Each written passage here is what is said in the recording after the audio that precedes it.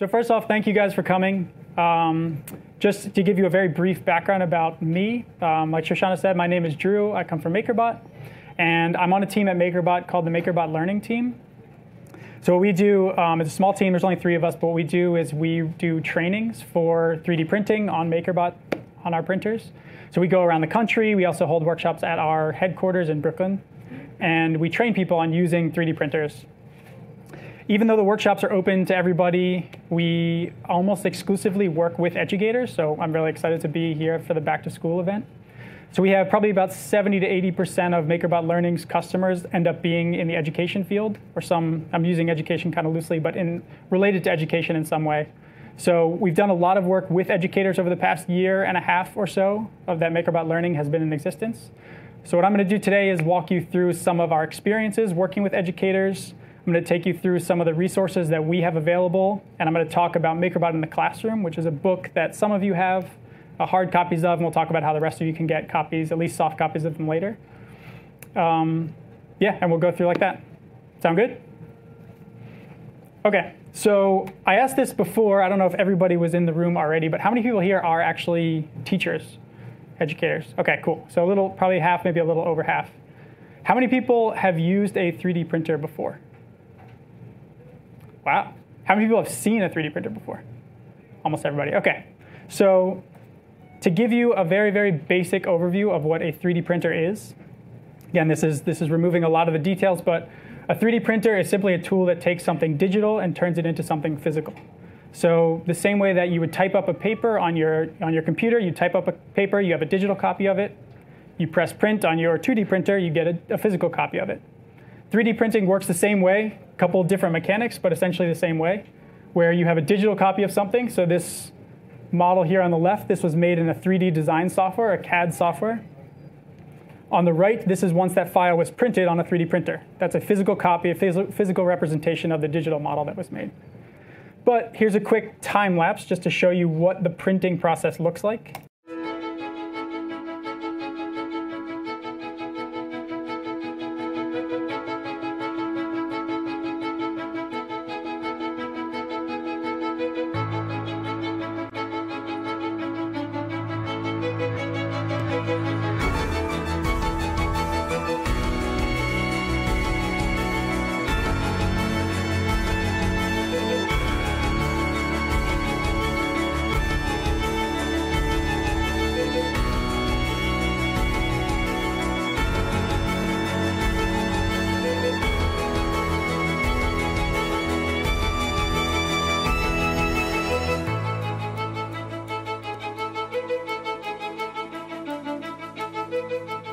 So as you can tell, while it was printing, if you've seen the printers before, like most of you have, the way that it works is building objects, it builds them layer by layer, starting at the foundation, starting at the bottom, building things layer by layer in about paper-thin layers, as thin as 0.1 millimeters per layer. So think about, like, if you were to use the best analogy people draw between this type of technology, this 3D printing, and something in the real world is to use a hot glue gun. So you take the ink of the printer, which is the filament, which comes on spools like this, feed it into the printer, heats up, melts out, and then comes out much like a hot glue gun, comes out the nozzle, and then that glue gun is moving all around layer by layer, building up your object. So if you picture if you had a hot glue gun, if you drew a circle, let it cool, drew another circle on top of that, let it cool, drew another one, you'd slowly be building up a cylinder, right? Works the same way, except this time on a printer, on a 3D printer, it's building it in super, super thin layers, and over a long period of time, you end up with your final model. And the models can be quite a bit more intricate than if you were doing it by hand with a hot glue gun. First section I'm going to go through is current stories. These are either experiences that me or people from my team have been, I've been to schools or been to places where 3D printers have been integrated successfully. I'll walk you through some of those. Then I'll talk about Makerbot in the Classroom, which is, again, the book that many of you are holding right now. And then I'll go through some other resources that are definite need reads if you're getting into 3D printing. All right. OK, so the way that I've broken up these stories, which hopefully this flow makes a bit of sense, is the way I see it currently is people that are integrating 3D printing into their classrooms, they fall into one of 3 categories. First category is people that have access to 3D printing, and the way that they've integrated it is complementing something that already existed. So maybe they had a project in place already, maybe they had several projects already that were already successful. Then they were given a 3D printer, or they purchased a 3D printer, or they had access to a 3D printer through some local means. And they figured out a way to tweak the project, tweak the curriculum, tweak some aspect to include 3D printing, but not reinventing the wheel. Second tier is people who, again, they've gotten access to a 3D printer and they've thought about, maybe they've had experience, maybe they used it for a year or two, and they're starting to rethink what their projects look like, what their classes look like now that they have a 3D printer involved. And then the third tier, these are like the kind of the expert users, our power users. These are people that are creating brand new courses, brand new programs, new initiatives, all based around 3D printing and a lot of the technology that goes around with that. So I'm going to give you examples from each of these tiers or each of these categories, and hopefully you can find something that you can relate to. OK, so the first of my tier 1 examples is this school. This is a school in New York, the MacArthur Barr Middle School. So the teacher, the guy here in the green kind of leaning over, his name is Vinny Garrison. He's a technology teacher at the MacArthur School. And for several years, he ran a CO2 car project. Has anyone heard of the CO2 car project? If you're a science teacher, you've probably seen it. If you haven't, think of it like a like Pinewood Derby, but kind of on steroids. Like there's cars that you make out of wooden blocks, but instead of rolling them down a hill, you actually put a CO2 cartridge in the back and puncture it, and it goes flying across the classroom. It's pretty awesome. I've never done it. But anyway, so he ran this project successfully for several years before he had access to a 3D printer. Once he got access, he has 2 3D printers or maybe 3 3D printers in his room, in his classroom. So he thought about some way that he could tweak the project to include 3D printing. So to give you kind of a basic understanding, students with a CO2 car project are given a 12-inch block of wood, balsa wood. They're given a set of wheels and axles and all the hardware necessary to make a car. So the principle is pretty simple. Basically, the more weight you remove, the faster your car will go. When you race the cars, the one with the less weight typically wins, just because you're moving it forward. Less weight means less resistance. So what the students do, and what they did, again, before 3D printing, is they would take the block, they'd shave off as much material as they could while keeping their car intact. They'd race them, they'd see who would win. What Vinny Garrison's idea was to tweak this project was, now that they've done that, they've kind of become accustomed to removing material from the block, he actually had them design and print their own wheels. So again, the area that was before, it was kind of a standard. So everyone had the same set of wheels, that was the same amount of weight. Now the students are designing and printing their own wheels to go on their custom vehicles. So again, another way to reduce weight. And what I'll go through in a minute is, I'll talk about the software and different ways that you can dictate the weight of your final part. Let me show you, this is a quick video explaining that process. I'm Vinny Garrison. I teach technology here at MacArthur Barr Middle School. I'm teaching the 5th, 6th, 7th, and 8th graders. The kids design a car, they build a car, they race a car. The car is based on weight. So they know if they make the wheels as thin and as light as they can, it's going to be a big advantage. Last year was the first year we started 3D printing wheels. It's doubled kind of the engineering aspect of it, really. They were designing the car and building the car. Well, now they're designing the wheels and building the wheels. For what I do in here is I talk about form and function. You want to make something fast, we're dealing with function. So I'm going to set up the track. Guys, your cars need to be here if you haven't raced, okay? All right, and you guys are up. It's trigger time. Alrighty, guys. Hey, we got 2 cars coming. Heads up. You guys ready? 3, 2, 1. Melanie, you are the winner. Every kid got at least 3 or 4 runs. I would take their best time, and I'd use Excel and put them in order. Whoa! I started a new list last year, and at the time the record was 0.701, and now it's 0.643. It's 0.05 of a second. It doesn't sound like a long amount of time, but in this it is. I guess they put it together. They really put together the weight to speed. They understood that ratio.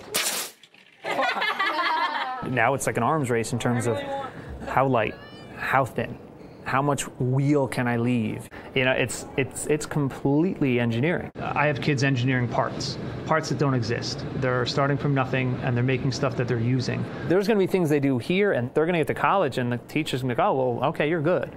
You know how to do this. So again, the idea of that, right, there's a project that was already in place. Teacher has access to 3D printing, figures out, okay, what's some way I can tweak this project that already exists, all the framework is already built, but now that I have access to this technology, how can I integrate it into my class, using kind of lowering the barrier a little bit, right? Some other quick examples from what I'm calling Tier 1, the schools that are doing similar ideas. On the left here, there's a school in Louisville. This is a middle school in Louisville that this came from an art class. One of the first projects that they do in that art class is they create a monogram. The students create a monogram for themselves. They create it by hand first, then they do it in Photoshop. And then what this teacher did, since they already had the file in Photoshop, and actually the process from taking something from Photoshop, turning it into a 3D model is not that difficult. So this teacher had them, once they had access to 3D printers, they took this a step further. The teacher took this a step further, had the students take the monogram that was in Photoshop and generate keychains for themselves. So then all of a sudden the students have this tangible object from the monogram that they created. And the last one from my Tier 1 is on the right here. This is a 4th grade lesson. So basically he used to run a project that he would have students design tinfoil boats. So kids would get a certain amount of tinfoil, fold them up however they saw fit, put them in a little tub of water, and whichever one could hold the most weight would win the contest. And he had them design their own boats. So you can see the shapes that they came up with were pretty amazing. And again, this is 4th grade, so they're designing in a CAD program, they're printing out objects, and then they're testing them. Same project, just introducing 3D printing as the medium instead of using something that already existed. Now we're going into our Tier 2 schools. So just to remind you, like Tier 2 is something that I'm defining as, it's kind of the middle ground. So they haven't redefined everything now that they have a 3D printer, but they're starting to rethink, teachers and educators that are starting to rethink how projects are structured because of their access to 3D printers. So this one comes from the Whitby School in Connecticut. The teacher in the blue shirt here, her name is Leslie. She has 3 or 4 Makerbot replicators in her classroom. She teaches technology at a middle school at the Whitby School. And one of the big focuses of her lessons in her technology class, her design technology class, is what's called the design cycle. So students are really pressed to come up with an idea, prototype that idea, and iterate on it several times until they come up with their final solution, as opposed to making one thing and that being the final product. So obviously 3D printing relates to that pretty well. The cost of making things is pretty cheap. You have a file that's already digital. You can modify it pretty easily once you've tested your original prototype. So emphasizing that design cycle in middle school is a pretty amazing thing. So one of the projects that they did, which she'll talk about here in a minute, is this was last year. They had, she created a whole project called the Whitby Harbor Project, where the students designed, again, this is using Tinkercad also, designed an entire town, a harbor town, on their own, made their own buildings, their own furniture. They made boats, vehicles, all things designed in 3D and CAD, printed them out, and then arranged them on this big structure, within their classroom. The future of using 3D printing, I think, is here. My name is Leslie Perry. I teach design technology, so I'm teaching them how to be creative and how to solve problems. My goal is to spark an interest in the students. This is the design technology classroom. The most popular part of our room is our Makerbot 3D printers. We have a number of them. The students come in here and they're like, are we 3D printing today? Are we 3D printing? My name is Jessica and I go to Whitby School and I'm in 6th grade. We learned how to move shapes around and put them together, make it so you can rotate and you could see all the directions. When they first see the 3D printers, they're really, really excited to use them. That's what gets them focused and excited to get going. I found a tutorial to help them to learn by making a boat, and that's how Whitby Harbor was born. My name is Bruce. I am a 6th grader. The last project I worked on, we were making anything related to a harbor, so houses, docks, boats. I got to figure out what I wanted to do, what shape I wanted to have, if I wanted to have steam coming out of the top of the boat. These students are going to need to learn to be able to create in 3D and print in 3D, and not just print in 3D with plastic. My favorite part of 3D printing is that I get to make whatever I want to and use my imagination to create something that may have never been made before. They figure something out, they print it out, maybe it fails. but they're learning every time of how to make that better. Most basic concept I've learned is to go through what we call the design cycle. First, think of an idea, then make multiple versions of it, and then evaluate which one is the best, and then continue pushing it further until it's perfected. I don't care what industry you're in, you're using that process of improvement all the time, and they're learning that in a natural and fun way. All right, so two other examples that fit, again, within this second tier of schools. On the left here, there's a student at a high school in New Jersey. His name is Justin. And basically what you're looking at is this is a prototype. He kind of came up with his own project, but he shared a locker, or was next to a locker, of another student who had a disability and therefore had trouble opening her locker because of the locker mechanism. So him, along with his technology instructor, his technology teacher, came up with this project idea to help her, to build something that would help her open her locker a bit easier. So he took it upon himself, created this own project, like I said, produced several prototypes of this object, and eventually came up with one that worked. He fixed it to her locker and it allowed her to open her locker quite a bit easier. So again, rethinking the idea of a project because you have access to something like 3D printing. And then on the right here, we have, this was actually just a story that popped up last week. This is a school I was talking to in New Jersey. It's an architecture school. And what they used to do, they had a student-run service where there was an architecture, like a 2D print service. So basically, they had large format printers. Architecture students who were designing buildings could send their blueprint plans to this service. The students who were working there would analyze them, would print them out, and would charge a certain amount for them. They recently made an investment into several 3D printers, and they've now, using the exact same business model, they're now doing 3D printed models. So the architecture students who were previously submitting blueprints are now submitting the actual 3D models of their files and coming to pick up the actual models, the 3D models, whatever the scale that they set, from the service. So not completely reinventing the wheel, using the same framework, but adding 3D printing into the mix.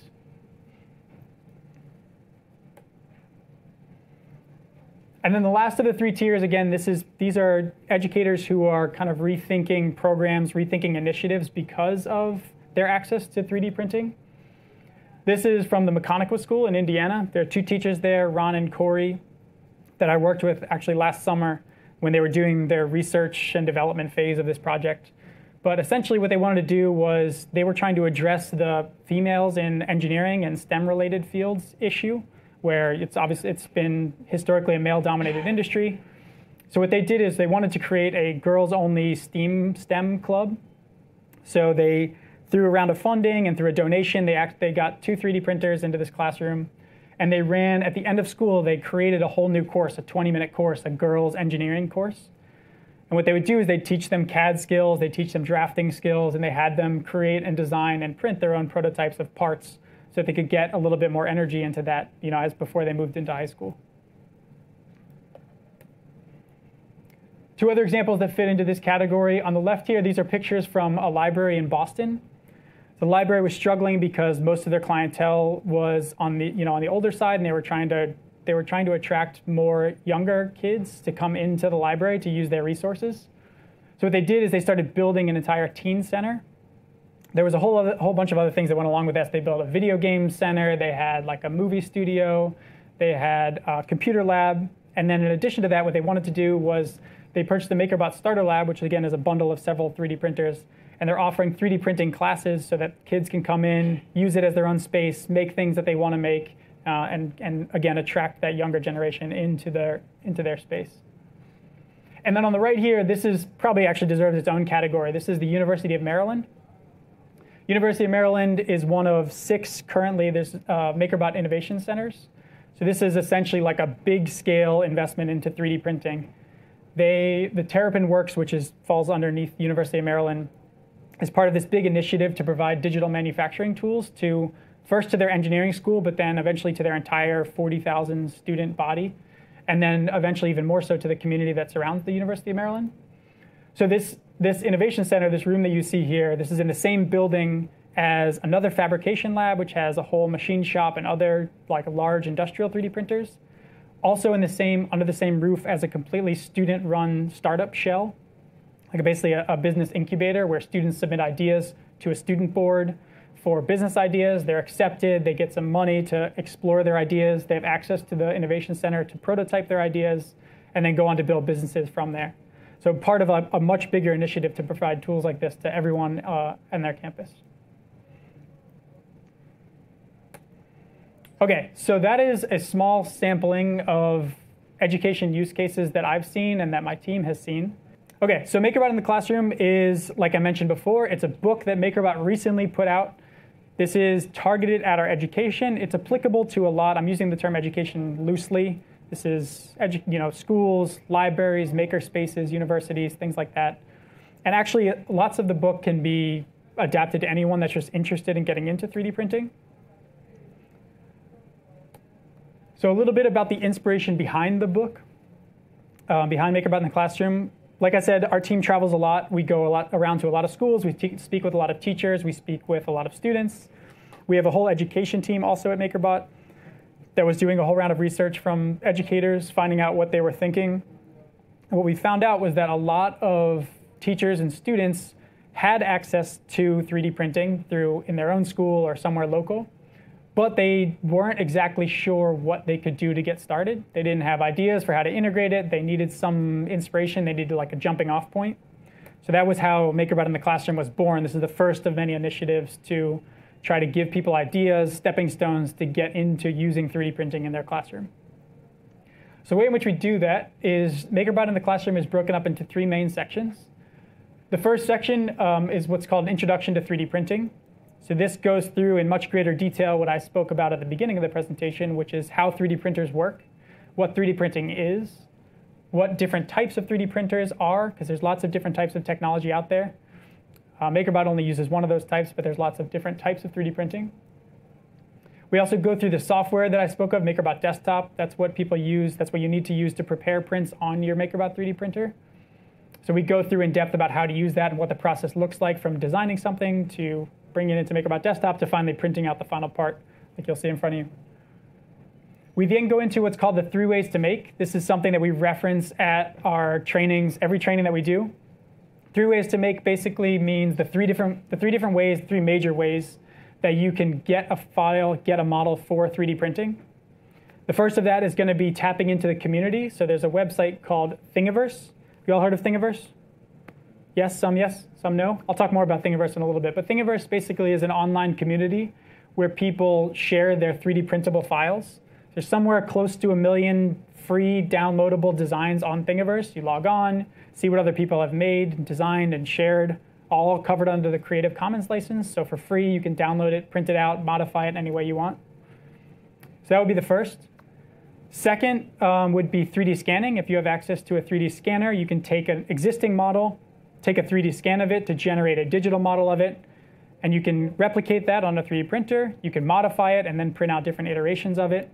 We've seen some really cool applications of that. For example, there was a teacher I was working with that was running a sculpture class, and what she had the students do was sculpt a form in clay, plop it on the Makerbot digitizer, take a 3D scan of it, and then bring it into a digital sculpting program where then the students further iterated and made some other sculpting features on it, and then printed out several different copies of that. So starting with the original form, physical, taking it digital, and making a bunch of modifications to it.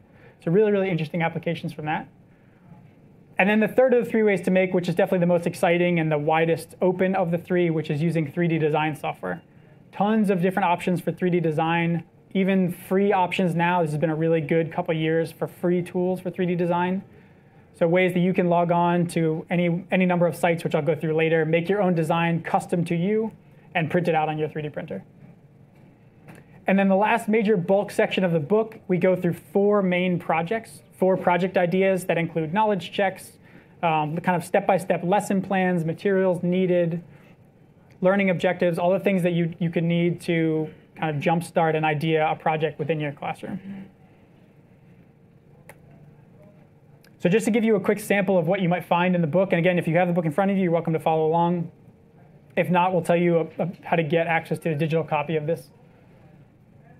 So something like in the beginning of the book, in the intro section, you'll read about what 3D printing is, like I was talking about. This goes through what FDM is. FDM is the type of technology that Makerbot 3D printers use. That's the hot glue gun analogy that I keep referencing. Other things that you'll find in the Beginning section of the book are tips and tricks, again, targeted toward educators, but relevant to everyone who is using a 3D printer. Things like where to place your 3D printer in your classroom, tools you should have around to make the cleanup process easier. Things like leveling your 3D printer, which is an extremely important process, and quick ways and tips and visual indicators of how you might tell if your printer is running well or not running well. We also go through, this is Makerbot Desktop, which I keep talking about. This is the software that dictates the output of your model on your 3D printer. This is where you can choose all sorts of settings, and I'll show you more about what that looks like in the real, actual models. But this is where you dictate all the settings, which can dramatically affect the output of your 3D printer. So we go through an in-depth walkthrough of how to use that software also, since that is an integral part of printing. Something else you'll find in the book, this is something that we always bring to every single training that we go to. It's what's called our print kit. This is the essentials, the basic print kit. We often bring a lot more. As you can see, there's a lot more, several other objects that we bring also that all have different teaching points. But these are like the core. If you're going to teach somebody about 3D printing, these are things that really explain the advantages and some of the design considerations that go into making a 3D printable part.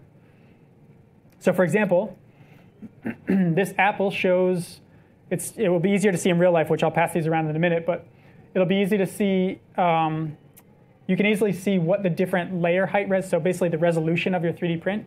If you're making something quick and big and you don't really care how the surface looks, you might choose low resolution because it will print a lot faster. Standard resolution is a good mix between low and high resolution is like if you want the surface finish to look really nice. And what that's dictating is how thin or thick the layers are that make up your 3D print. It's a really great teaching tool. Overhang and bridge, this shows the design considerations that you have to keep in mind when you're designing something to be printed. So in the front here, you'll see that there are these slopes of increasing angles, all the way up from, I think, 20 all the way up to 70 degrees. So you can see, and this was printed in the orientation that you see, so flat there. You can see at the 70-degree mark, the overhang starts to get a little bit choppy. That's right about the threshold where when you're building something in 3D where you might need support material, something underneath here, because gravity starts to combat you. I mentioned support material on the last slide. So this is a model, very basic model that just shows you what happens when you have parts of your model that are over that threshold of an acceptable angle, overhang angle. So the model on the left was printed without support material. So you can see how the kind of gravity took over and pulled a lot of it's really choppy and kind of droopy underneath the petals or the leaves of the flower. In the middle here, this was printed with support material. In the software, all this is a checkbox. So yes, support material, or no support material. Clean those off, and then you get a model that looks quite a bit cleaner. Also, and I'll pass around these during the questions so you guys can get a better idea of what these look like, but this shows what the interior of all of your models look like. So for example, and I'll pick these up, maybe you can see them. So for example, if I was printing this guy, if I stopped this print halfway through, it would not be completely solid, which sometimes surprises people. It's actually filled about halfway with this honeycomb structure. The reason for that is it's a decent strength to weight ratio, and also you use a lot less material, and your print time goes down dramatically versus if you printed this completely solid. One of the benefits of building something layer by layer as opposed to carving it away is that you can do things like you can make the inside hollow or partially hollow. So you can save yourself a lot of material, you can save yourself weight, and you can really affect the structural integrity of your part by messing with these settings. Print in place. This is something that's really interesting. So basically, the reason I say it's interesting is because it's unique to 3D printing. So what a print-in-place model is an assembly that is printed as a single part. So this is the chainmail, for example. This is printed as a single part, oriented something like this. Pull it off the build plate, and it moves. No assembly, no snapping, no anything like that. This is because you're building something layer by layer, and it's using bridging and overhangs like I was talking about earlier, and you can get something like this, or even surprisingly more complex than this.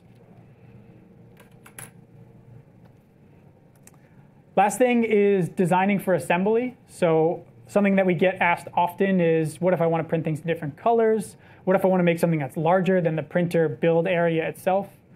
And the answer is you can actually design things to be built in separate pieces. So something like this was designed to be printed in several different pieces and then assembled after the fact.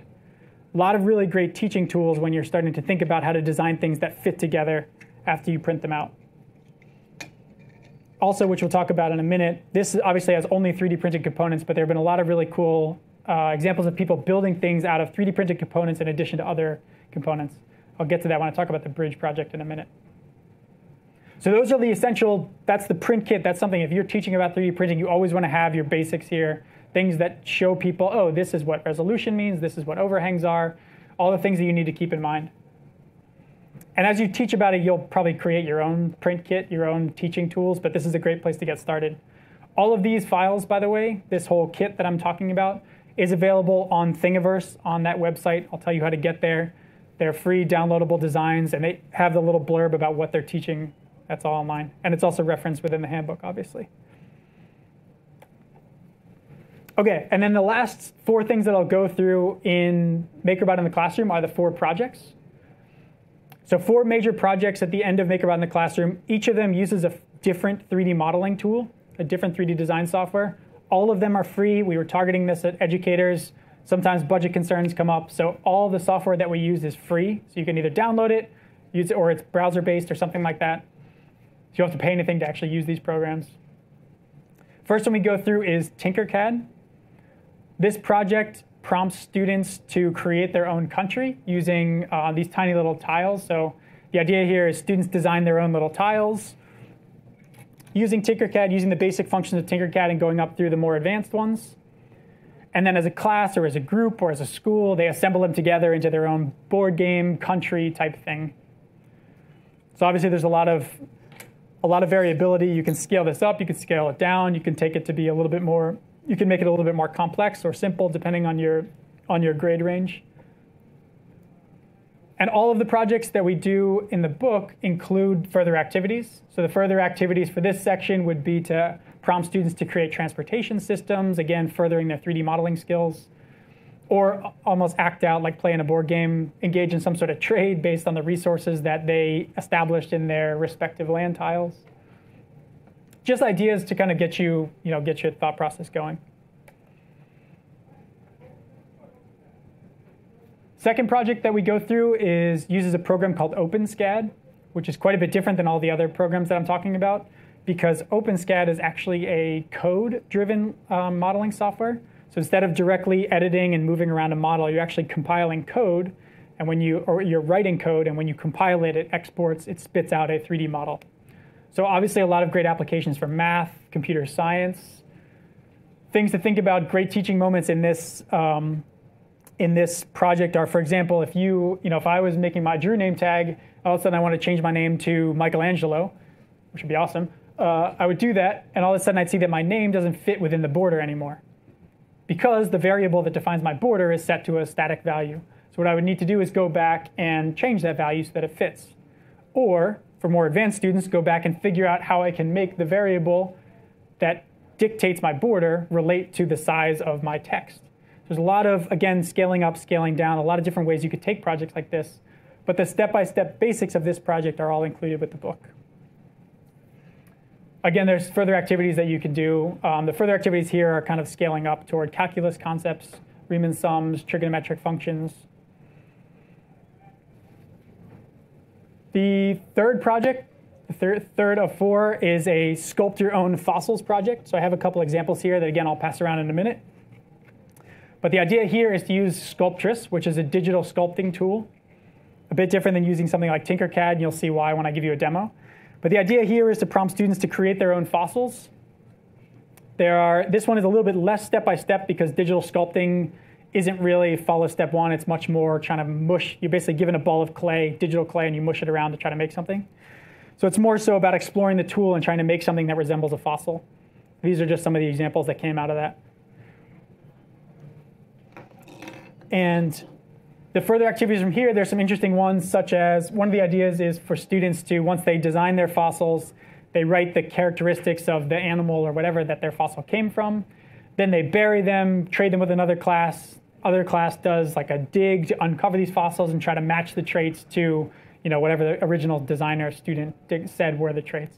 So a lot of interesting ways you can take things like this. Again, 3D printing, but going a little bit further than that.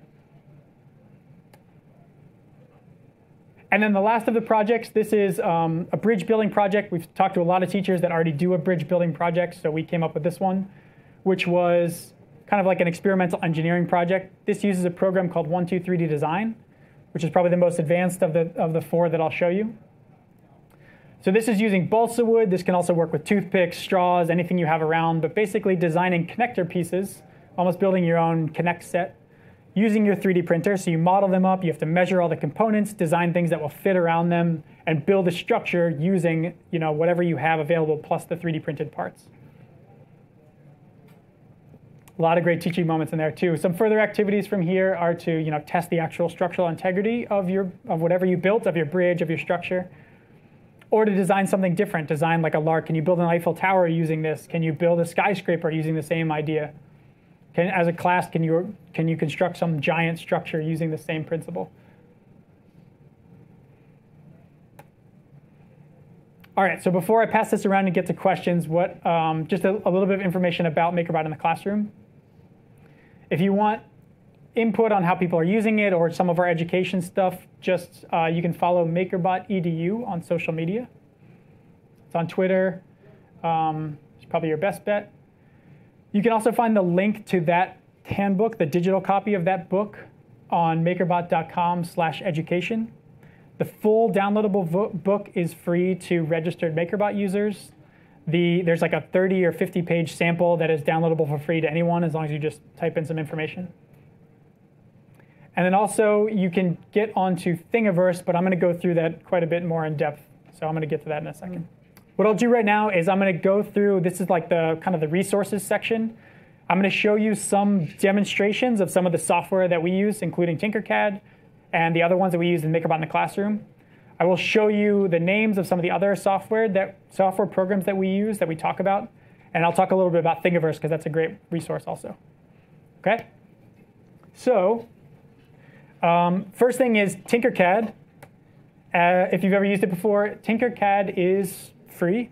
Tinkercad is browser-based, which is why I actually have a video, because I wasn't sure about internet here. So I have a video of a screen capture that I took very late last night. And just to give you an idea of what it looks like, the other ones I'll actually do a live demonstration. But Tinkercad is, you can see the interface is very clean. It's very simple looking. It is primitive based. So instead of sketching and extruding and all these things, you actually just drag and drop these pre-made 3D shapes. Almost think of it like a virtual Legos. And you can build objects using that. However, despite its simplicity of its appearance, Tinkercad is actually amazingly powerful. And you can do a lot of really great things with Tinkercad. So I'm going to show you this real quick. This is making three very silly things. Not silly, but just simple things. So here we go. So again, dragging a primitive on. There's a whole list of primitives that you can choose from. This is just going to be making a basic house.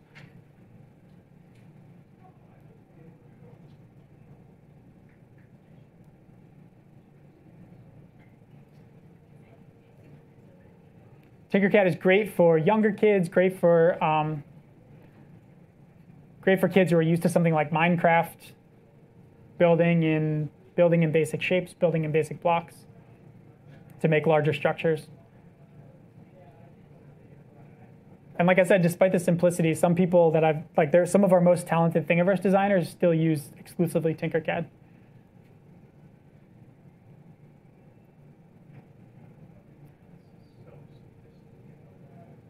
One of the really great benefits of building in 3D is that instead of just building in solid objects, you can also cut away from the material. So what you'll see is I'm going to make this red block turn it into a hole tool. And I'm basically going to cut a hallway through the building.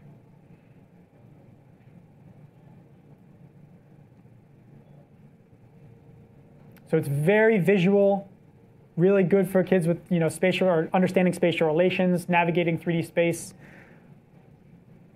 A lot of great teaching moments about dimension and how things need to be touching together before you can combine them. Cutting away objects to remove material, save cost, or to do something functional.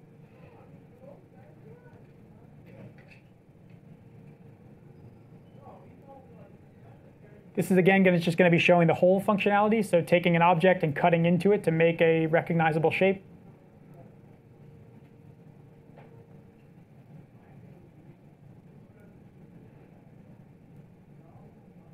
Didn't have time for background music. Apologize.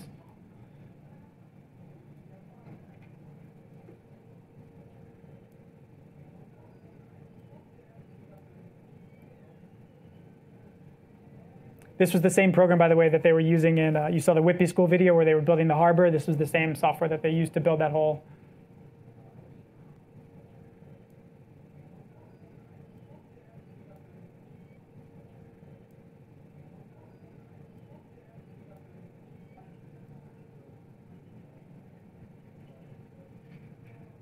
This is also the same software that we used in that Build Your Own Country project. So to make those little land tiles, you can see what the process would have looked like.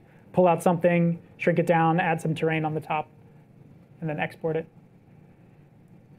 This is just showing the text functionality. So to make something like my name tag, you would use this program, or you could use this program.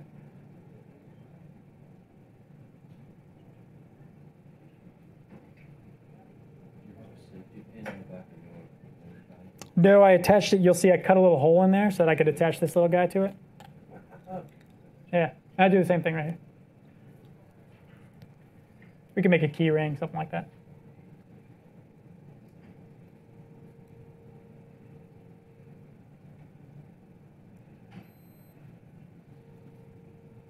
All right, so that's Tinkercad. Again, just showing you the very basics, but the idea is you're building with primitive shapes. Use a combination of building, grouping, and then subtracting to build, and you can make some really complex things just using this software.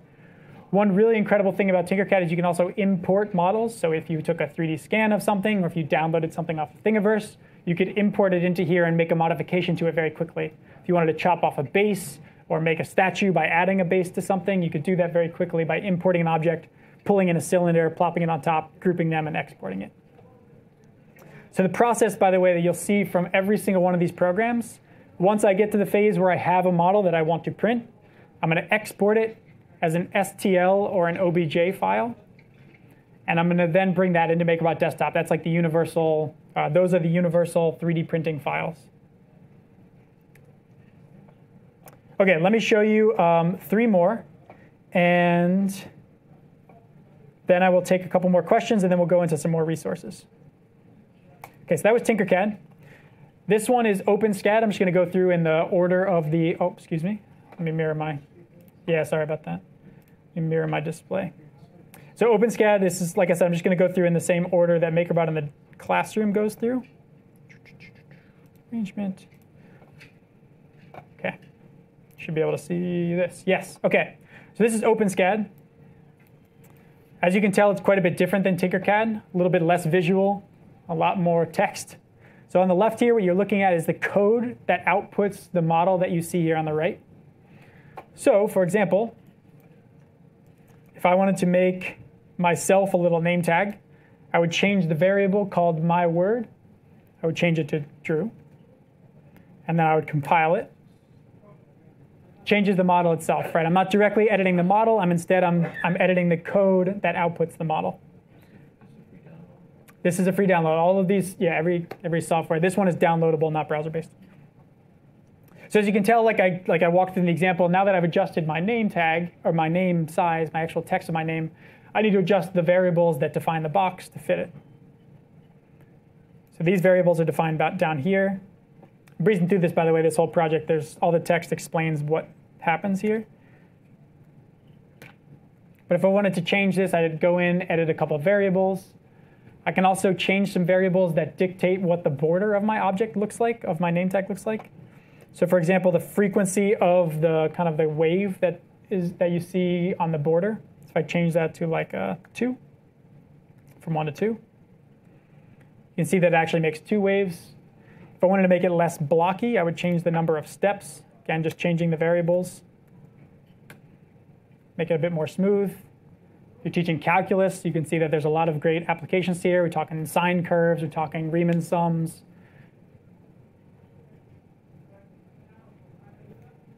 And then all through here, there's a lot of great, basically the more advanced you want to get, the deeper into the code you go. If you want to stay at the top, just changing a couple of variables, that's great for middle school level, elementary school level. You want to get more advanced, high school level, you go in and start to dictate, the actual math that translates to the 3D model. So that's OpenSCAD. Let me show you Sculptress. Everybody see this? Yeah. So Sculptress, this is a digital sculpting program. This is what the program that we made the fossils in. So I'll see if I can do something quickly, see if I can replicate one of those fossils quickly. But basically Sculptress, much different than the other two. There's no history, there's no tree, there's no parameters. What you're doing is you're given a digital ball of clay and you can go through and just edit it, mush it around, right? So if I wanted to, I'll see if I'm going to put me on the spot, but I'm going to see if I can make that little like Nautilus shell fossil that was passed around. The way I would do that is I have all my brushes up here.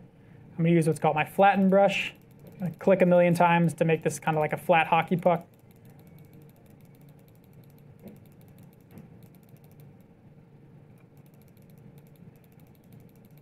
All right, something like that. I'm going to use my grab brush, which will let me just kind of pull some of the material.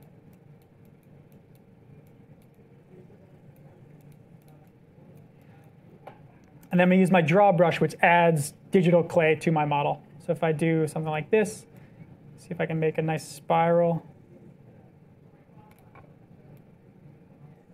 Oh, that was terrible. Hold on.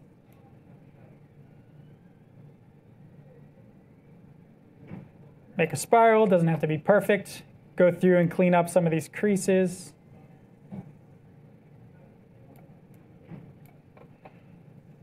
Maybe go in and add some detail like you see on the actual model itself.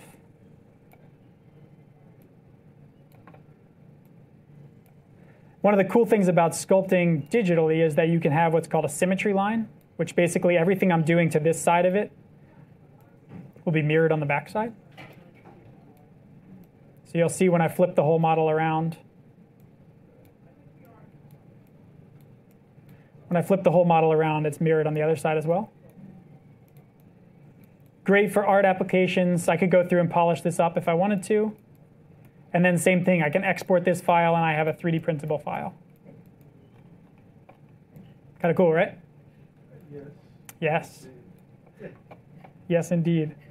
Okay, let me show you the last one, and then I know I got some questions that are building. So let me go through the last one quickly, and then I'll take questions. So this one is 123D Design. This is a downloadable program, just like Sculptress and OpenSCAD. 123D Design, think of as a good step up from Tinkercad. So if you use Tinkercad, you get really good at it. 123D Design is a great next step. They're both from Autodesk. The difference between Tinkercad and 123D Design is that 123D Design allows you to actually draw and create solids based on your drawings. So for example, if I wanted to build a house in 123D Design, I could go through and sketch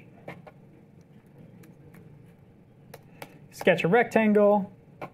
Could use what's called an extrude, which means I can pull it up into 3D space. 80. Nope.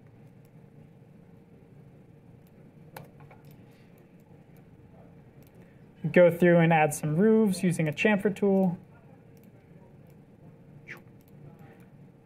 And then, similar to using the whole function in Tinkercad, I can actually sketch and extrude inward.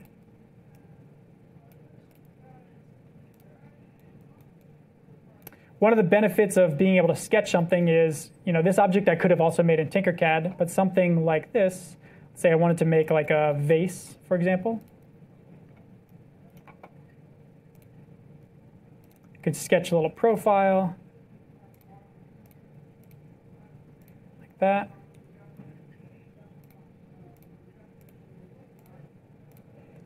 I don't know how this is going to turn out, but we'll see.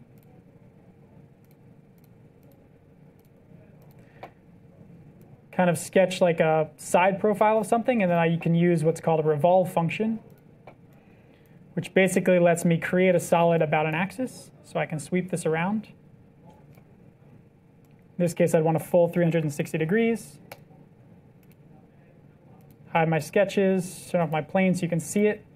And then I could go through and just shell this object, which basically means take out the meat of it.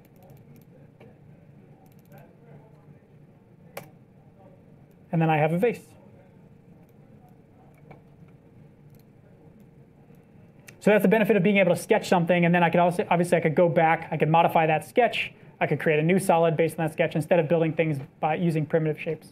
So it's a good step up. There's obviously a bit of a steeper learning curve using something like 123D Design, but the ideas are still there. If you've learned to navigate in 3D space in Tinkercad, a lot of those skills translate to 123D Design.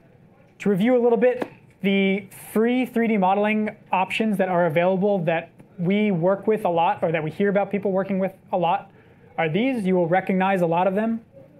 Tinkercad, Sculptress, 123D Design, we just went through all of those. Autodesk Mesh Mixer and Blender are two incredibly powerful software packages. A little bit more on the advanced side. Mesh Mixer is great for repairing files.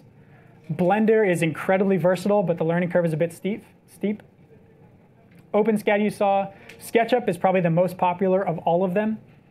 The only thing about SketchUp, the only reason that I hesitate a little bit to recommend SketchUp to first-time users, if it's for the purposes of 3D printing, is that there are a couple considerations you have to keep in mind when you're designing a thing to ensure that it will print properly.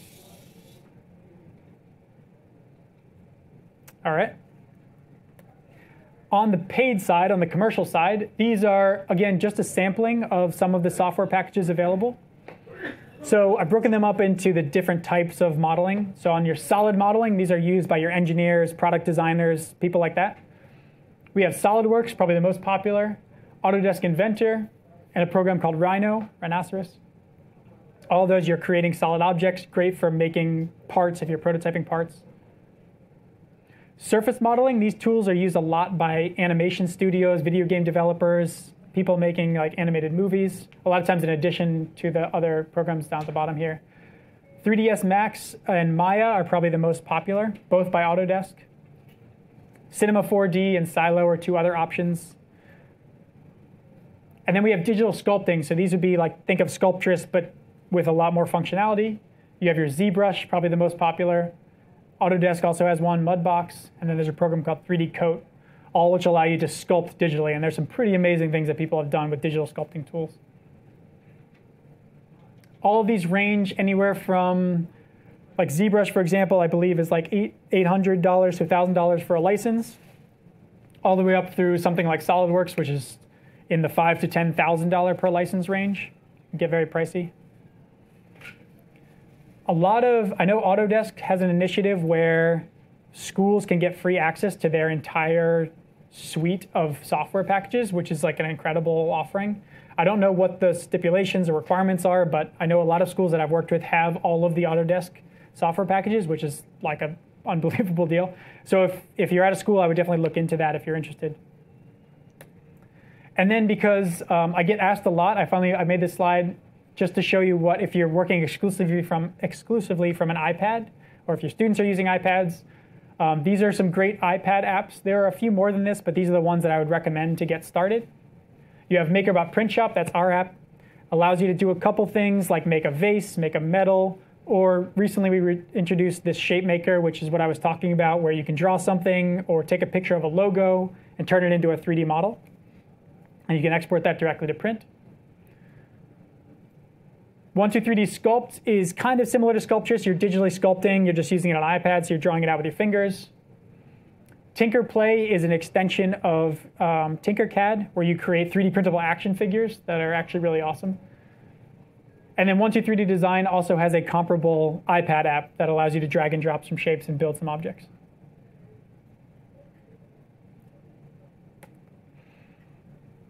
OK, last thing I'm going to talk to you about is Thingiverse. So I've been mentioning Thingiverse this whole time. Thingiverse is our online community where people upload, share, and download 3D printable files. So like I said, there's close to 1 million free downloadable files on Thingiverse currently. Everything's shared under the Creative Commons license. So if you upload something, you can say how you wish people to use it and to share it. Tons of educators on there, engineers, tinkers, all people talking about 3D printing. There's a lot of great educational content on there. As long as you know where the right place to look is. For example, over the summer we ran 5 STEAM challenges, 5 education-inspired challenges. There was one for each of the major subjects. So we had science, technology, engineering, art, and math.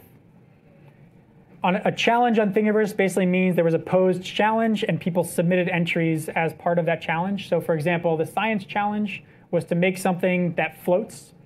And then for all of these, we encourage people to upload lesson plans that went along with them.